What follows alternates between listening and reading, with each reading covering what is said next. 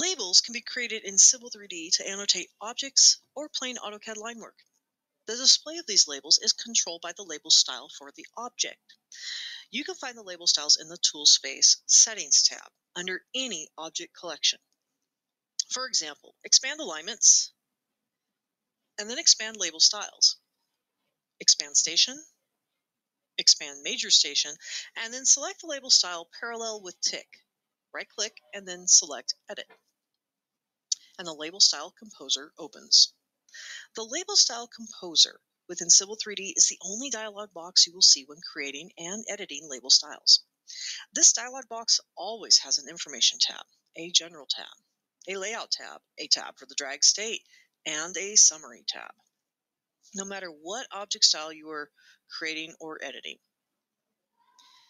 Once you become familiar with this interface in one object style, you will use it over and over again with different objects throughout Civil 3D, so it is important to understand everything in this dialog box.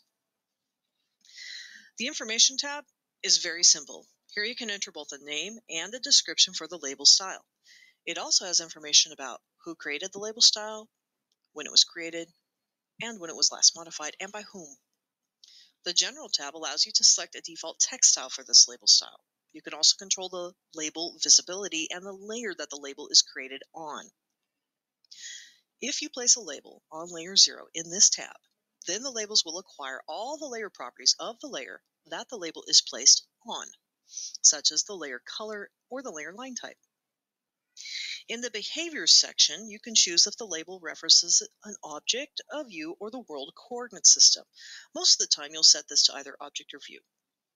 Under Plan Readability, you can select if the label will be plan readable and at what angle this will flip to maintain the Plan Readability Bias.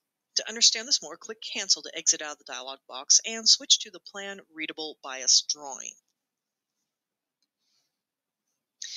Here you can see some text at different angles, and typically you want your text to be plan readable, meaning that when the plan is read right side up, all of the text is easily readable without having to turn your head or rotate the drawing. When you use the Plan Readable option in the Label Style Composer, Civil 3D automatically flips over the text once it goes past the set angle in the dialog box. In this case, the default is at 110 degrees, so text would stay oriented in its current direction up to 90 degrees and even past 90 degrees to 110. Once the angle is past 110, it flips over to be plan readable in the other direction. That Plan Readability Bias is the angle that you can set here. So if you want the text to flip at 90, you would set the Plan Readability Bias to 90 or 92 if the text is flipping too early in your opinion.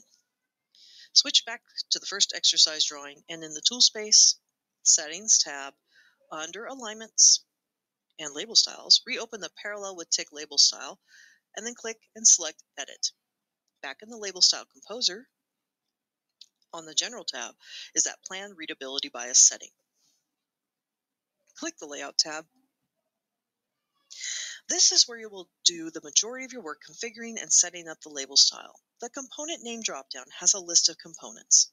Select one and all of the properties of that component are displayed in the pane below. For instance, under General, next to Name, you can type in any name you choose to place here.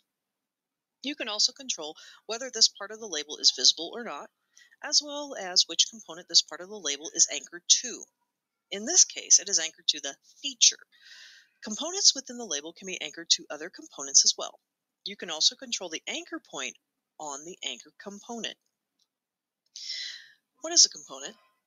Components are what make up parts of the label. They could be text, reference text from another similar object, lines, blocks in your drawing, and ticks. You can find a quick drop-down list of components to use or add to your label just to the right of the component name drop-down. Click the down arrow of the Create Text Component button to see what is available to use. If you choose any one of these items, a new component is made in your label. From there, you will need to name it, attach it, and manipulate the fields to represent the data you want this component to represent. Expand Text Collection. You can determine the actual text contents and their scale and rotation in this area. Click in the Value field next to Contents, and then click the ellipsis button that appears. The Text Component Editor opens. which displays the properties in that particular label component. Right now, there is a station value. Click the station value in the Properties dropdown, and you can see a list of all the other available properties that you can label. To try this, add a text label item to your current label. First, in the black dialog box where you see the field for the station value text, click in this box. Move the cursor to the end of the field and add a space where the next field of text will go. You can add simple text by just typing, so add in the word at, then a space after it. Now you will add a new property field. Choose the Design Speed property from the Properties dropdown, and then configure the settings that appear below the Properties pull-down, such as the units and precision. Change the precision to 0.01. To get the new property into the label after making all the adjustments, you must do one last thing. Click the Insert arrow. The property field is inserted after the word at. You could keep going on, choosing properties, setting up their settings, and clicking the Insert arrow until you are happy with your label. It is also a similar method to modify an inserted field. Click the field you inserted for the design speed. Highlight it blue, and then in the Settings dialog box, change the precision from 0.01 to 1. Click the Insert arrow to update the field. The designator within the field changes to P0. P stands for precision, and the number after that stands for the designated value to use. Remember, until you click that Insert arrow, no changes you make in the settings or new properties you choose to enter will be added to your label. The procedure is almost always the same. Click in the black box, select your field, edit your settings, click the Insert arrow, and repeat. To see your new changes, click OK in the text component editor. Back in the Label Style Composer in the preview box on the right, you can see the change to the label. Click in the preview box, right-click, and select Zoom. When the magnifier icon lights up, scroll in on the stationing text. You can now see the 0 miles per hour added to the end of the station text and the word at. Besides adding text, you can also set the text height. This is a plotted height that will be dependent upon your annotation skill or the viewport skill if you're working in paperspace. You can set a rotation angle for both the text and for the attachment point on the text, so that the attachment point on the text will link to the anchor point on the anchor component. Scroll down in the list and you can also add X and Y offsets, colors, and even borders and background masks if you want. Next, expand component name to switch to a different component and configure all those values. Select Tick. This component has less information here because it is simply inserting a block. You can determine the block height, its rotation, and color. You can also add line components, block components, and reference text. The reference text component would allow you to label data from other Civil 3D objects. For instance, along with stationing, you could add a surface elevation at those locations from a selected surface within your drawing.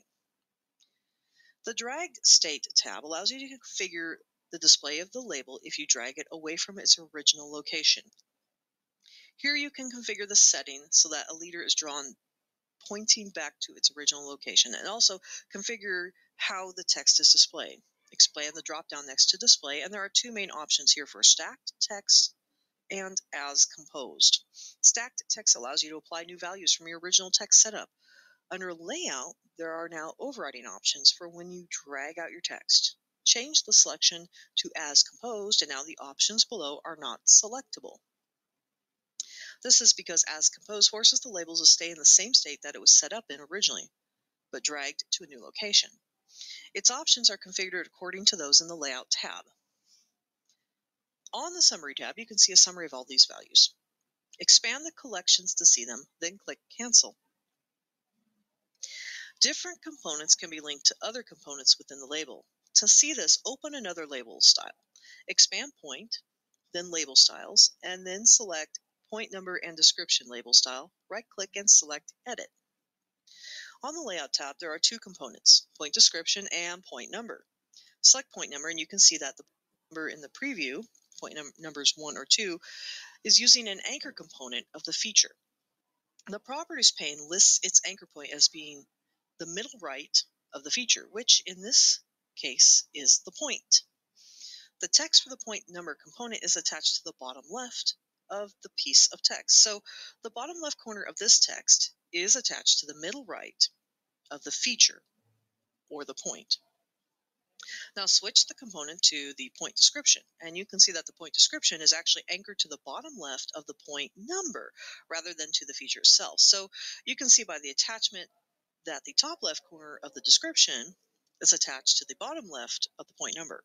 This is how different components can be linked to other components within the label. Click Cancel. Select the Settings tab.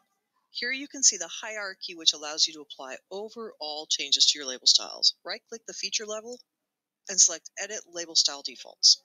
In the Edit Label Style Defaults dialog, you can set the text style, behavior, plan readability, and even the properties of the components, such as text height and color. Any changes here would apply to all of the labels for that particular feature unless you apply the child override. If you want to make global changes to an entire drawing, select the top drawing level in the Toolspace. Right-click over the bolded drawing name and select Edit Label Style Defaults. The same options are available here, but these apply to the entire drawing rather than to all the labels for one specific feature. As you can see, Civil 3D gives you many options and ways to label objects and AutoCAD linework. By using label styles, you can change one label in one spot, and that change will filter to all labels sharing that same style throughout your drawing.